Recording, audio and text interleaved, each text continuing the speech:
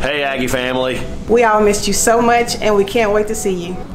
We know that the last few months have been so challenging as we're trying to make sense of everything going on around us. Our faculty and staff have been working hard and diligently to make sure this school is a safe and both effective and successful environment to be in. We know this year will be challenging, but as Aggies, we are ready to face those challenges with courage and pride. Most importantly, we need to remember that the challenges ahead require a team effort. Whether you're returning to the hallways or from online, you're not in this alone. We can't wait to see your smiling faces. We're in this together. Aggie Pride.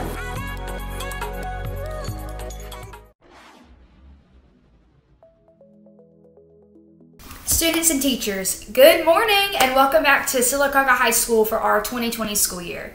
For those of you who do not know me, I'm Brooke Gordon and I'm your 2020-2021 Student Council President. I am your student body representative and basically the person in charge of representing you well and making sure all of your thoughts and wishes are spoken and understood. I am so excited to be back here and to find new ways to serve the student body in school as we enter this new, very different year. Even with all the craziness going on, I know that I'm always a call, text, direct message, or email away. My job is to represent all of you, and the only way I can do that fully and amazingly is if I know what's running through your heads. I know things are not like they usually would be for any of us, especially with our new class schedule, the new days, and methods of learning, but I'm ready to take this year head on, standing by your sides at all times. Today and throughout this year, it is imperative that we continue to look ahead and keep a positive mindset. When I was speaking to one of my teachers and actually one of my mentors the other day, I was reminded that a fierce, determined, and optimistic spirit through times like these where we want to be negative and feel surrounded by so much negativity is what causes growth.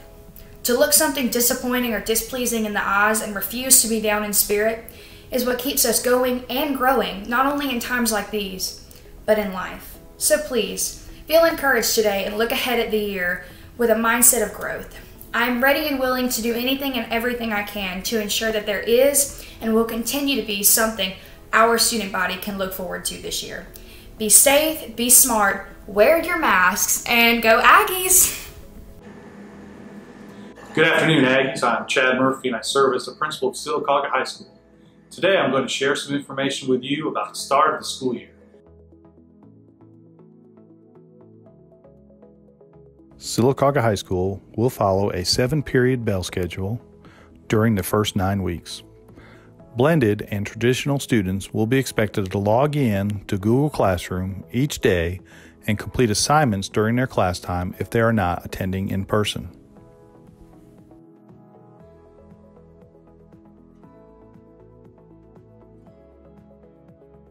Students who chose blended learning or in-person learning have been split into 2 groups. The first group, Group A, last name A through L, will receive new instruction on Monday and Tuesday, either in person at school or through Google Classroom. On Wednesday, Thursday, and Friday, they will work on assignments that support that new learning. Each day, a student needs to log into Google Classroom and complete the assignments that are there. This will be their attendance for the day. Group B will attend school and receive new instruction on Thursday and Friday. And then on Monday, Tuesday, and Wednesday, they will have assignments that support that new learning. Each day there will be assignments for students to complete, and they need to complete those in order to count as their attendance.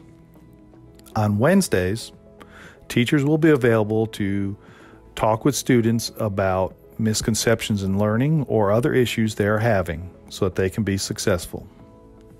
Welcome back, Aggie family. My name is Mr. Elif. I'm the director of Aggie News Network, and I wanted to give you a couple more tips of some things that you need to know about the first few days of school. Breakfast for students begins at 7:30 a.m. Students should arrive in enough time to ensure that they arrive to first block by 7:50 a.m. Students should be dropped off on Norton Avenue, not the museum parking lot. This area is designated for employee and administrative parking only. There will only be 3 entry points upon entering the school: the glass doors coming from the student parking lot, the cafeteria for students eating breakfast, and the band room for band students only. We will have 4 holding areas once you arrive each morning. As we have already stated, the cafeteria will be reserved for students who eat breakfast, and the band room will be reserved for band students only. All other students in 9th and 10th grade will report to the PE gym. All other 11th and 12th grade students will report to the competition gym. Dismissal from designated areas will be staggered to ensure social distancing guidelines. Masks are required at all times during hallway travel. When traveling to and from classes, students should stay on the right side of the hallway, but when passing other students who are at their lockers, it is permissible to move to the center of the hallway in order to ensure social distancing. Restrooms will be closed during class changes. All classrooms have been modified to adhere to social distancing guidelines. All students will have an assigned seat in each class. When students are seated in their desks, it is permissible to remove their masks if students are spaced at least 6 feet apart. If students are moving in the classroom for any reason, they should utilize their masks. All water fountains have been closed off, but students are allowed to have a clear pre-packaged water bottle in class. If a student needs to leave class for any reason, only 1 student at a time is permitted to leave. Students will have a designated restroom to use that is in close proximity to their classroom. At the end of each class period, students will be asked to clean and sanitize their desks before leaving the room. These supplies will be made available. Hello, I'm Ms. McTeer, the senior class sponsor here at Sylacauga High School. We have one more video for you to help guide you through the first day of school. In this video, we will cover Aggie Hour and the lunch procedures. This year, we are introducing a period known as Aggie Hour. This period will include lunch waves, advisory classes, club meetings, and D-Hall. During Aggie Hour, students will have access to their cell phones and may use 1 earbud. There will be designated areas throughout the school for students to eat lunch. These areas include the cafeteria, the upstairs concourse near Mr. Tidwell's room, and the lower concourse near the media center. The outside patio area will be available during lunch for seniors only. First wave will take place from 11:22 till 11:52 a.m. Juniors and seniors will report directly to lunch, while freshmen and sophomores report directly to their advisory.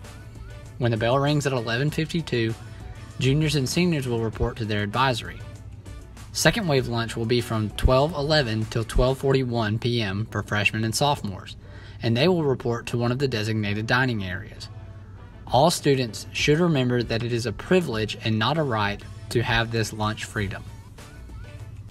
Students who are picking up lunch from the cafeteria will no longer use a keypad, but will be provided with a barcode which will be scanned upon checking out in the lunchroom. Students will need to have a digital or hard copy of their lunch code. Students, once you arrive to your designated area, please do not attempt to move or adjust tables and chairs. They have been spaced in an effort to follow social distancing guidelines.